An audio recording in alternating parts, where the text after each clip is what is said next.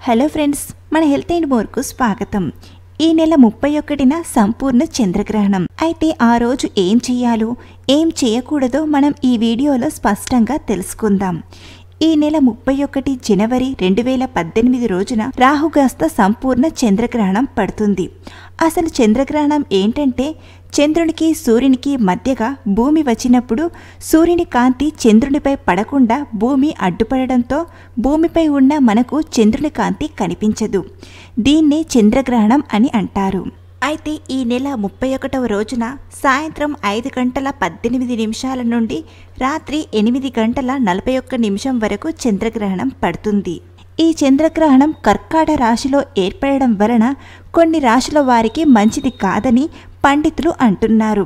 ముఖ్యంగా పుష్యమి, అశ్లేష నక్షత్రంలో పుట్టినవారు ఈ గ్రహాన్ని అస్సలు చూడకూడదు. పొరపాటున చూసినట్లయితే గోమాతకు తోటకూర, బెల్లం తినిపించడం, పేదలకు అన్నం పెట్టడం వలన మంచి జరుగుతుందని మన పెద్దలు మరియు పండితులు చెబుతున్నారు. అయితే ఈ చంద్రగ్రహణం అనేది ఎప్పుడు పౌర్ణమి రోజే సంభవిస్తుంది. ఇలా చంద్రగ్రహణం వచ్చినప్పుడు కొన్ని ముఖ్యమైన జాగ్రత్తలు తీసుకోవాలి. ఎందుకంటే ఆ సమయంలో సంభవించే గాలి విషపూరితమైనది. కావున చంద్రగ్రహణానికి 3 గంటల ముందు, చంద్రగ్రహణం అయిన 3 గంటల తర్వాత వరకు ఎలాంటి ఆహారం తీసుకోకూడదు. ఎందుకంటే ఆ సమయంలో ఆహారాన్ని తీసుకుంటే అది విషంతో సమానమని చెబుతున్నారు.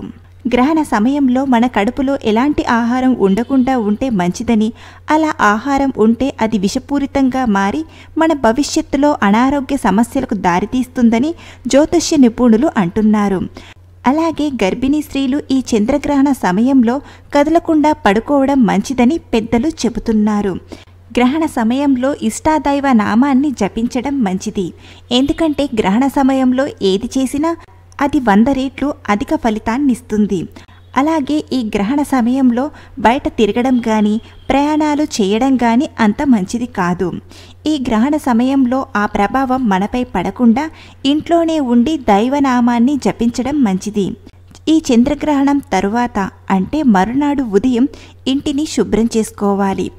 తలారా స్నానం చేసి గుడికి వెళ్ళి శాంతి పూజ చేయడం వలన గ్రహణ ప్రభావం వంటి దుష్ప్రభావాలు మనపై ఉండవు.